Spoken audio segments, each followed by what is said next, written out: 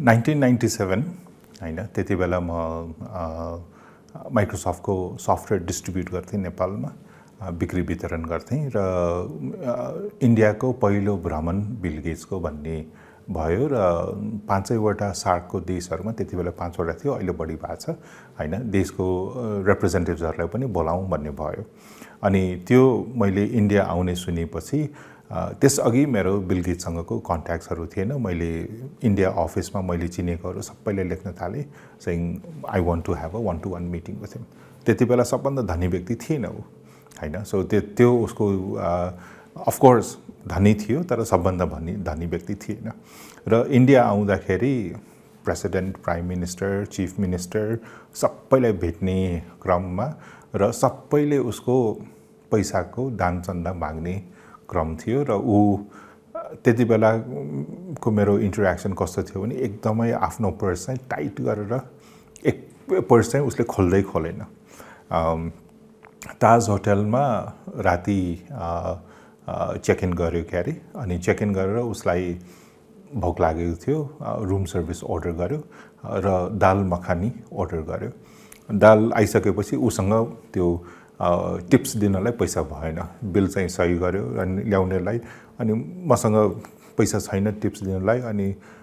एकछिन है भनेर उसले पिलोमा उसले आफ्नो सही गरेर दियो त्यही पिलो भोलिपल्ट 10 लाखमा बिक्री भयो सो उसले टिप क्याश लिएको भए कति लिन्थ्यो र 100,000 हैन उसले त्यो तकियाको खोल बिक्री गर्दाखेरि उसले अक्सन गर्दाखेरि 10 लाख रुपैयाँ त्यो वेटरले पायो संयोगवश त्यो वेटर नेपाली थियो हैन त्यो बट त्यति बेलाको उसको ब्याकग्राउन्ड र उ जहाँ पनि हिँड्थ्यो हामी माइक्रोसफ्टसँग आबद्ध व्यक्तिहरूले हातमा हात जोडेर क्राउड म्यानेजमेन्ट पनि गर्नु परेछ माइक्रोसफ्टको त्यति बेला एकदम सानो टिम थियो इन्डियामा र मलाई 15 मिनेट दिएको थियो उसको किताब द रोड अहेड भर्खर निस्केको थियो अनि त्यो रोड अहेड चाहिँ मैले लिएर गएर उसको अटोग्राफ लिन्छु भनेर लिएर गएको थिएँ अनि क्यामेरा पनि त्यो सानो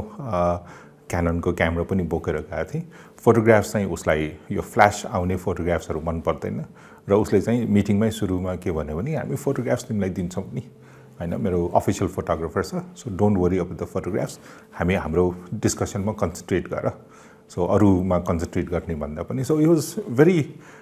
ओपन थियो र विदिन 1-2 मिनेटमा एकदम कम्फर्टेबल बनाइदियो हैन सो त्यति त्यो फिलिङ भएन त्यसपछि केही पटक मैले उसको घर वाशिंगटन लेकको उता पनि जाने अवसर पाएँ सबै एम्प्लोइजहरुको क्याम्प्सहरु हुन्थ्यो र एक पटक जाँदाखेरि मसँग अर्को मलाई लिएर जाने मान्छे पनि थियो र नर्मली घरभित्र सबैतिर जान पाउँदैन र त्यो गार्डनमा उसको छोरी दुई जनाले किट्सहरु बनाइरहेथ्यो सायद मलाई लाग्छ हामी शनिबार थियौं कि त्यो दिन हैन अनि भोलिपल्ट आइतबार थियो जस्तो लाग्छ अनि त्यो दिन चाहिँ उनीहरुले सियाटलको होमलेस घरविहीनलाई बिहान सुप खुवाएर बाथरुमको किट्सहरु बिकज घरविहीनहरुलाई सबभन्दा गाह्रो चाहिँ टोयलेटहरु शावर्सहरु कहाँ लिने अनि उनीहरुले त्यो टुथब्रश टुथपेस्ट त्यो भएको किट्सहरु बनाउँदै थियो छोरीहरु सबै गएर त्यो प्लास्टिकको ब्याग्सहरुमा हाल्ने तिनीहरु गर्दै थियो अनि मलाई एस्कोर्ट गर्नेलाई सोधेँ किन बिल गेट्सले त्यो $2 को किट कुनै पनि सुपरमार्केटमा किन्न सकिहाल्छ नि हैन आफ्नो छोरीहरुलाई किन यस्तो दुःख गरेर किट बनाइरहनु पर्यो भनेको उसको चाहिँ हैन यो चाहिँ दुःख गरेर नै परिश्रम गरेर नै दान चन्दा दिनुपर्छ यतिकै दिनुहुन्न सो त्यसपछि आई थिंक धेरै वर्षपछि उसले फाउन्डेसन सुरु गर्यो र फाउन्डेसनबाट आफैले हैन सबभन्दा ठूलो युएन भन्दा पनि ठूलो ग्रान्ट्सहरु दिने सक्ने क्षमता बिल्ड गर्यो र मलाई लाग्छ उसको र मेलिन्डा गेट्स उसको श्रीमतीको डिभोर्स कारण पनि मेलिन्डाले आफ्नो पैसा सबै अफ्रिकाको महिलाहरुलाई लान प्रयास गर्यो बिल गेट्सले आफ्नो पैसा सबै टोयलेट्स र खानेपानीमा हैन दुईवटा थर्ड वर्ल्ड कन्ट्रीजहरुको सबभन्दा ठूलो समस्या हैन सो सफा टोयलेट सफा नभएसम्म खानेपानी सफा हुँदैन अनि त्यही टोयलेट्स पानीमा गयो भने त्यो पानी दूषित भयो र त्यसले गर्दाखेरि रोग धेरै सर्छ भने सो उसले त्यो समस्या सल्भ गर्नतिर बढी लगानी गर्न प्रयास गर्यो र उनीहरुको अरु पनि होला हैन उनीहरुको व्यक्तिगत पनि होला तर हामीले मिडियामा पढ्न आएको बुझ्न आएको चाहिँ कसरी दान चन्दा र कसलाई दिने बेनिफिशियरिजहरु को हो भन्नेकै विवादमा दुईजना छुट्टियो र त्यो छुट्टिएको कारणले सबभन्दा धनी व्यक्ति Bill Gates बनेन but as a person एकदम इन्टेलेक्चुअली च्यालेन्ज गर्ने हैन सो उसले सोलुसन दिने भन्दा पनि अब अहिले आएर मैले पढेको उसैको बिल गेट्सको नोट्स उसको ब्लगमा मैले पढेको चाहिँ च्याट जीपीटी अहिले सबभन्दा ठुलो माइक्रोसफ्टको लगानी उनीहरु सायद 6 महिना 7 महिना 1 वर्षतिर अघि होला मलाई एक्ज्याक्ट डेट थाहा भएन उसले चाहिँ उनीहरुले च्यालेन्ज गरेको थियो चाहिँ तिमीहरुले सबभन्दा गाह्रो एक्जाम बायोलोजीको ब्याचलर्स एक्जाम अमेरिकाको त्यो आर्टिफिशियल इन्टेलिजेन्सले एन्सर पेपर गर्न सक्छ भने म तिमीहरुको टेक्नोलोजी माने भनेर उसले च्यालेन्ज गर्यो अनि उनीहरु चाहिँ उसले सोच्यो अब 1-2 वर्ष लाग्छ होला यिनीहरुलाई त्यो डेभलप गर्नलाई सो लेस देन 2 महिना 6 हप्ता जतिमा उनीहरु फेरि बिल गेट्सलाई कन्ट्याक्ट गरेर ल हामी रेडी छौं सो बिल गेट्सले 5 वटा सबभन्दा ठूलो विश्वविद्यालयको पेपर्सहरु ल्याएर त्यसको प्रोफेसर्सहरु ल्याएर सबभन्दा गाह्रो एक्जाम पेपर बनाऊ हैन सो बायोलोजीको ब्याचलर्सको फाइनल एक्जाम्सको एक्जाम पेपर जुनमा धेरै जसो अब्जेक्टिभ टाइप क्वेशन्स र लास्टको 5 वटा चाहिँ एसे टाइप क्वेशन्सहरु थियो त्यो च्याट जीपीटीलाई गर्न लगायो आई थिंक कति 1 घण्टाको टाइम हो कि कति थियो मलाई त्यति अहिले याद भएन च्याट जीपीटीले राम्रै टाइम भित्र सिद्ध्यायो र 100% त्यो एक्जाम पेपर अब बेस्ट प्रोफेसर्सहरुलाई रेटिङ गर्न दिँदाखेरि पनि अलग-अलग दिँदाखेरि पनि 100% A+ मार्क्स पायो सो अब एआई र त्यसपछि इलोन मस्कले उसको ट्वीट्सहरु गर्न थाल्यो सेइङ अब त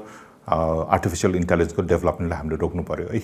बिकज ह्युमन इन्टेलिजेन्स भन्दा पनि अघि बढ्न थाल्यो हैन सो अगेन अब आजको हट टपिक नै कसरी एआई लाई प्रयोग गर्ने जेमा पनि प्रयोग गर्न सकिन्छ हामीले हाम्रो रेमिटेन्समा त्यो व्यक्तिको फोटोग्राफ लिएर उसको आईडी सँग त्यही मान्छे हो कि हैन म्याच गर्छौं हैन एआई चलाउँछौं मसिन लर्निङ चलाउँछौं हैन सो उसको आँखाको नानीको नोज त्यो होल जति पनि बिकज बायोमेट्रिक्सहरु आँखाको नानी मात्र नहोला बायोमेट्रिक फिंगरप्रिन्ट मात्र नहोला इभन फेशियल रेकग्निसन पनि अहिले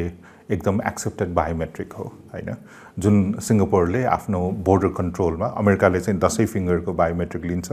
सिंगापुरले फेसबाट चलाउँछ सो सिंगापुरियन्सहरु सिंगापुर देशभित्र जानलाई ढोका अगाडि कुर्छ एकछिन उसको आईडी हाल्छ एकछिन कुर्छ ढोका खोल्यो भने सिंगापुर भित्र पस्यो हैन कुनै इमिग्रेसन अफिसरसँग उनीहरुले कुरा गर्नु पर्दैन हैन सो अगेन चेन्ज हुँदैछ र अहिले आएर आई थिंक बिल गेट्सले धेरै अरूहरुलाई इन्टेलेक्चुअली आई थिंक हामीलाई पनि त्यही च्यालेन्ज गराएको थियो हैन सो नेपाली भर्जन अफ विन्डोजमा र मेरो त्यति बेलाको सबभन्दा ठूलो च्यालेन्ज के थियो भने नेपाली विन्डोज त नेपालीहरुले नै बनाउनु पर्छ इन्डियनहरुले हैन हैन अरु मुलुकको व्यक्तिहरुले हैन सो नेपाली इन्जिनियर्सहरुले नै नेपालमै बसेर नेपाली विन्डोज बनायो हैन र मलाई चाहिँ गौरव चाहिँ त्यहाँ लाग्छ त्यसपछि हिजो परीक्षक त्यसपछि अब मैले त्यति बेला एउटा लास भेगसको कन्फरेन्समा बिल गेट्सले बोलेकोमा अंग्रेजीमा बोलेको थियो हैन अनि एकदम छिटो बोलेको थियो त्यसलाई उसको स्पीचलाई टेक्स्ट अंग्रेजीमा ल्याए त्यो text to so स्पीचलाई टेक्स्टलाई translation so being translator गुगलको पनि छ सो माइक्रोसफ्टको बिङ ट्रान्सलेटरबाट नेपालीमा ट्रान्सलेट गरेर त्यो नेपालीको टेक्स्टलाई फेरि स्पीचमा लगेर हामीले चाहिँ उस मान्छेहरुले त्यो नेपालीमा उसको स्पीच सुन्न मिल्ने र नेपालीमा उसको स्पीच ठूलो स्क्रिनमा हेर्न मिल्ने एकपल्ट हाम्रो प्रविधिको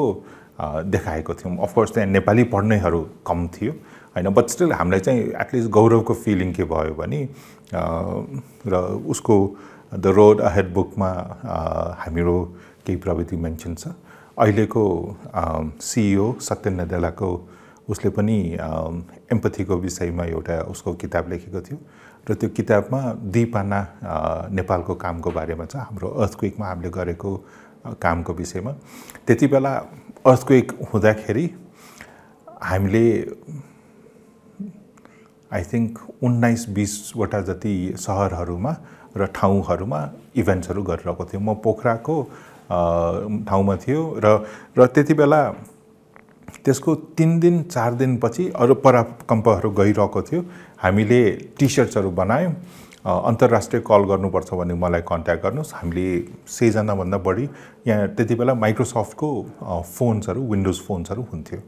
मसँग जति बजेट छ मैले 100 वटा जति फोन किने र युवाहरूलाई सेतो टी-शर्टमा अन्तर्राष्ट्रिय कल गर्नुपर्छ भने मलाई कन्ट्याक्ट गर्नुहोस् भन्ने टी-शर्ट बनाएर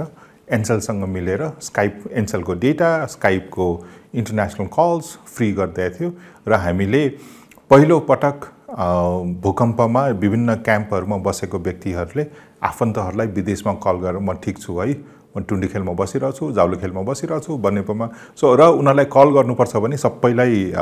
बस्नुहोस् भन्ने थियो हैन। सो अगेन सानो इनोभेसन र अर्थक्वेकको बेलामा हामीले धेरै गऱ्यौँ र त्यो एक्टिभिटिजहरूको विषयमा इभन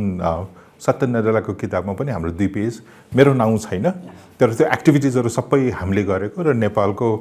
नाउँ चाहिँ त्यसमा छ। सो एटलिस्ट फिलिङ चाहिँ फाइनेन्शियली आर्थिक रूपमा मैले नकमाए पनि हैन, त्यसबाट फाइदा नगरे पनि स्याटिस्फ्याक्सन के छ भने एकदम इनोभेटिभ सानो इनोभेसन भनेको इन्भेन्सन हैन, त्यसैलाई सानो चेन्ज गरेर कसरी युनिक एउटा युटिलिटी प्रयोगमा कसरी ल्याउन सकिन्छ भन्ने सोचाइ हो र अर्थक्वेकमा हामीले धेरै गऱ्यौँ हैन। सो सानो रूपमा